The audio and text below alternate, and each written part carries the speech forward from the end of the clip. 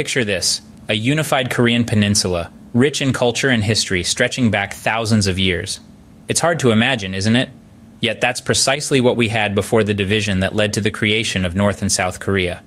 To understand this division, we need to take a step back into history. The story of the Korean peninsula begins with the Three Kingdoms period, spanning from 57 BC to 668 AD. During this era, three kingdoms, Goguryeo, Baekje, and Silla, competed for control of the peninsula, each leaving a distinctive cultural imprint. Then came the unified Silla era, from 668 to 935, when the Silla kingdom managed to unify the peninsula under one rule. This period was marked by significant advancements in art, science, and technology. Following the Silla era, the Goryeo dynasty emerged in 918, ruling until 1392. The Goryeo period is renowned for its cultural and technological achievements, including the invention of movable metal type printing. The Joseon dynasty, which began in 1392 and lasted until 1910, was the last royal dynasty of Korea. It was a time of profound cultural and political change, with Confucianism replacing Buddhism as the state religion and the creation of the Korean alphabet, Hangul. However, the Joseon era ended with the Japanese occupation in 1910, a critical turning point in Korean history. The occupation, which lasted until 1945, was a period of harsh rule that deeply affected the Korean people and played a significant role in the eventual division of the peninsula.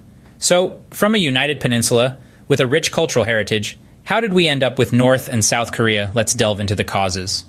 The division of Korea was not a sudden event, but a culmination of years of political tension and international interference. The year was 1945. The Second World War had come to a close, and with it, Japan's 35-year-long occupation of Korea.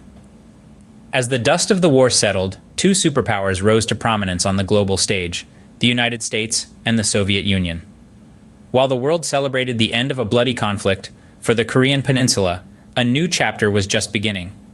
The victorious Allies agreed to divide Korea temporarily along the 38th parallel for administrative purposes. The Soviet Union took control of the North, while the United States took control of the South. However, these temporary arrangements soon became permanent fixtures. The ideological differences between the two superpowers were stark. The Soviet Union, with its communist ideology, began to establish a socialist state in North Korea. On the other hand, the United States, a beacon of capitalism and democracy, aimed to establish a democratic government in South Korea. These conflicting visions for Korea's future only served to widen the divide. Efforts to hold nationwide elections were thwarted by disagreements and mutual distrust. The North and the South set up separate governments, each claiming to be the legitimate representative of the Korean people. But it was not just the superpowers that were at odds. Within Korea, too, there was a deep ideological divide. There were those who welcomed socialism, seeing it as a means to eradicate the feudal system and achieve economic equality.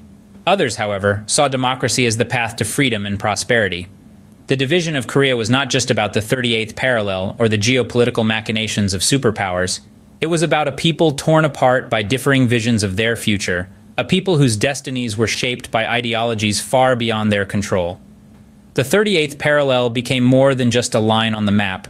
It marked a deep ideological divide that would shape the destinies of millions. The ripple effects of the division have been far-reaching, shaping not just the Korean peninsula, but the world at large. One of the most immediate and devastating consequences was the Korean War, a brutal conflict that spanned from 1950 to 1953. Despite the armistice signed in July of 1953, a formal peace treaty was never agreed upon, leaving North and South Korea technically in a state of war. This uneasy ceasefire has created a tangible tension that has lingered for over half a century, a chilling reminder of the division's far-reaching implications.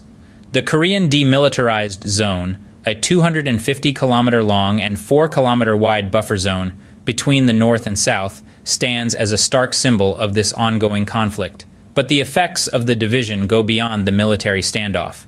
Over the years, the two Koreas have embarked on vastly different paths, economically, politically, and socially. South Korea adopted a market economy and rapidly industrialized, becoming one of the world's top economies. It's a global leader in technology, boasting giants like Samsung and Hyundai.